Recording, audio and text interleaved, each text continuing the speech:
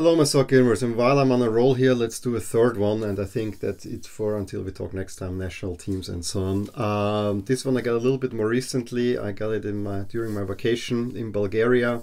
My wife's from Bulgaria, so now that Bulgaria has finally the nice sort of coat of arms, and not the full coat of arms, just a shield in there. On there I know I needed to get a new Bulgaria jersey. I actually want to get the red away jersey, the current one, that they only had it in medium or really large, so was not mine. And then I saw that they're selling the 2016-17 home jersey for about less than half price, really cheap. I think it was about 25 or so euros.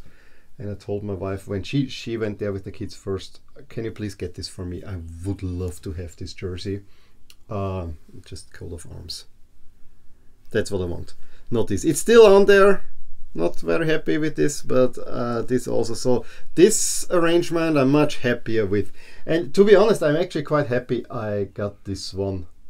To be honest with you, actually when I saw this one, I really liked it because the Bulgarian flag trim. This sold me immediately.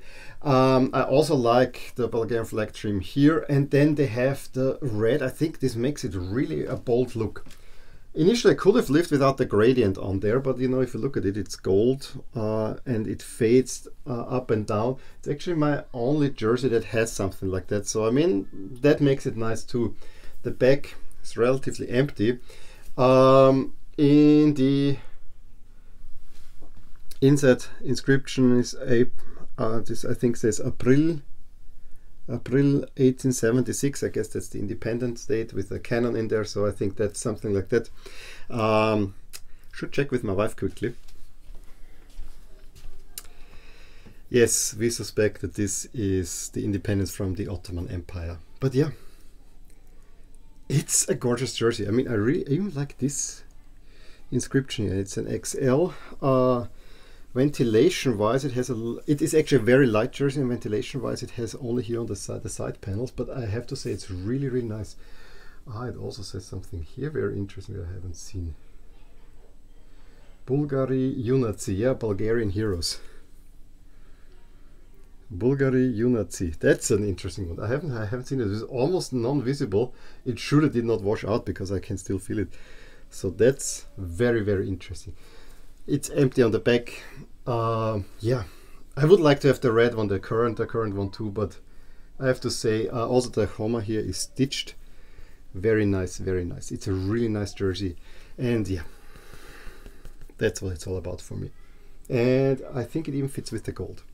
So yeah, beautiful jersey from a country that I like a lot, honestly. So yeah, it's my overall third Bulgaria jersey.